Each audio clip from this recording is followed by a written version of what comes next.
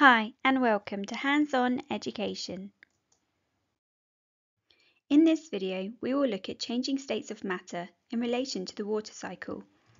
Sometimes we can change the state of matter by changing the temperature. Ice is solid, but when it is warm, ice will melt into a liquid, water.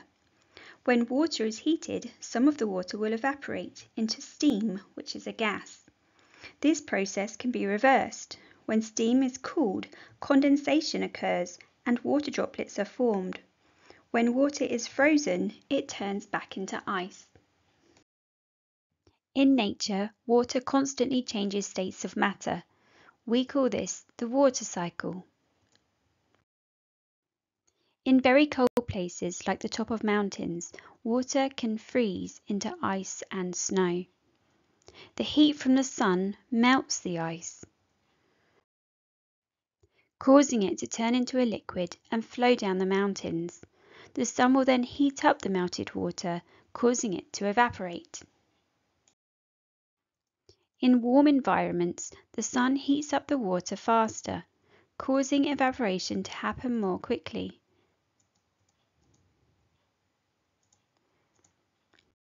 The process of heating and cooling water is called the water cycle. The heat from the sun causes the water to evaporate into a gas or water vapor. As the vapor rises, it cools down into water droplets, forming a cloud. This is called condensation. When the droplets become heavy, they fall down to earth as rain, sleet, or snow, and this is known as precipitation.